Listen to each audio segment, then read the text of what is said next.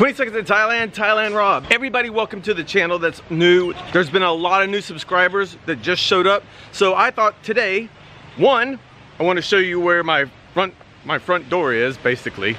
That's there. But I can't film this way because then I get really, really dark like this. Actually, that's probably a better idea because I'm not that good looking. Yes, this is Kamala Beach. Today what I want to talk to you about is why I left America. Because a lot of you don't know the whole story. I'm going to summarize it and then go into some more details and then tell you why you may want to do what I have done. First and foremost, why is the channel called 20 Seconds in Thailand? The reason the channel is called 20 Seconds in Thailand is because 3 years ago when I got here, almost 3 years ago when I got here, I would do a 20-second video on Facebook to let everybody know what I was seeing, how I was doing, and what life was like over here in Thailand. But let's back up. Why did I even come to Thailand? The reason I came to Thailand was in 2015 I was let go from my last job. And I told everybody I was extremely interested on what it would be like in Thailand. Because I had done the research, I found out that the Thai baht goes a long, Squirrel! The dollar goes a long way with the Thai baht. Right now we're at 32 baht per dollar. I looked to see how much it would cost to rent a house. The Thai women still appreciate American men, unlike other countries. Just try to go to Italy.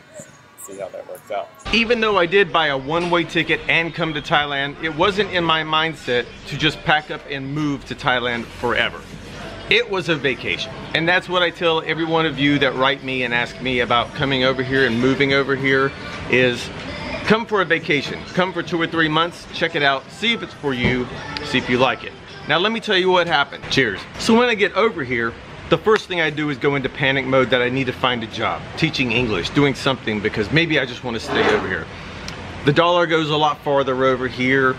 The cost of things are so much cheaper over here, except for beer. I wish beer was a little bit cheaper. Beer is still about the price of, $2.50 or something a beer, which is not too bad. But after I was here for a while, I ended up assimilating with the Thai people.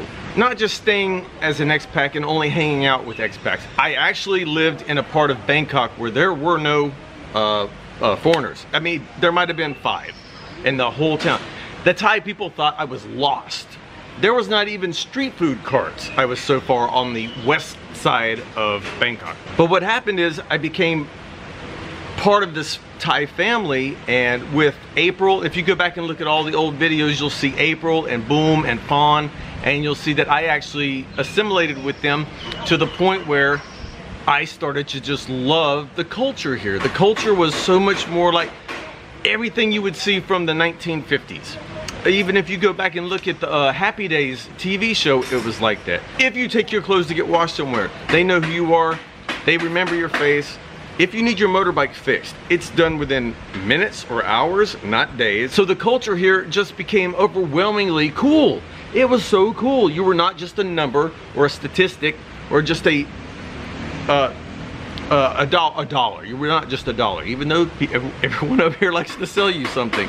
This is true. They do like to sell a lot of stuff over here. That's in the tourist areas, Rob. Tourist areas, not everywhere. Sorry. But what ended up happening over the past 3 years, why I left America, let's just get down to it. Why did I leave America?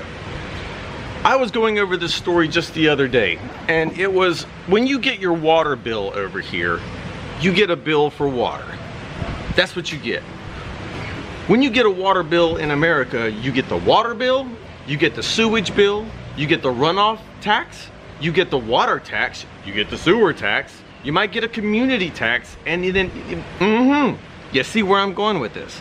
So a dollar here, or a baht here, goes a lot further than a dollar, or there's no baht over there, but again, you know where I'm going with this. Also, the culture over here is, if you're a city guy, you like New York, you like Las Vegas.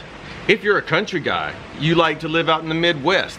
I have met everyone over here. And you know what's cool about Thailand is there is the same place everywhere that you can go for what your culture is. If you like the big city, you have Bangkok. If you like the calm but modern type of living, up north Chiang Mai. You want the country living? Isan. Very easy for that one. You want to live on a little Gilligan's Island? Well, this isn't a Gilligan's Island. You want to live on an island with a beach? There's a place for you here as well. You want to live somewhere like in Florida, like the Key West. Key West, how we go? Koh Phi Phi. Koh Phi Phi reminds me of Key West. I can go anywhere in Thailand and find a spot that meets my needs. If I'm in the mood for the big city, I'm off to Bangkok. If I'm in the mood for my island, I stay here in Kamala. If I want to go to Key West, want to go to Key West? Well, that'd be nice to go back to Key West. That place is pretty crazy. If you've never been to Key West, hit up Key West. So the reason I left America was because I found what America used to be like over here. Yeah, there is some adapting to do. I mean, the heat over here is completely, no, the humidity over here is completely different. It's like living in the middle of Florida, which I don't know anybody that lives in the middle of Florida, but there's no wind coming in.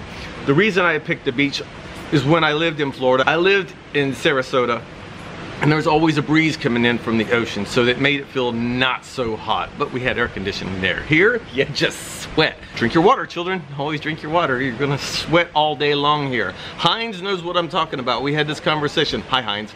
We had this conversation the other day. You get so used to just sitting here, you don't realize that you're sweating the whole time and that you get dehydrated. This doesn't hydrate you. Cup. By the way, this video was shot and produced at the Lucky 13 restaurant. Actually, it wasn't produced here, but well, yeah, I'm the producer. So. They make really good sandwiches if you just want a basic American type sandwich. I should adapt to Thai food, but I still like sandwiches. And by the way, if you're looking for a Thai wife, which most of you are not, they got a second shirt coming out pretty soon. But the How to Get a Thai Wife t-shirt is still on the website, thailandrob.com. It works. All you have to do is put the shirt on, ask the woman what it says on the back, and you're in. I tell you, I am the best wingman ever. I made a shirt for you that works. I don't even have to be there. I made a shirt for you that works. All of you that just bought it, thank you very much. Did you pick up I didn't mention one thing about women? There's gonna be a part 2 of this one. Oh. Can you take this asshole back to America, please? Woody, don't forget that.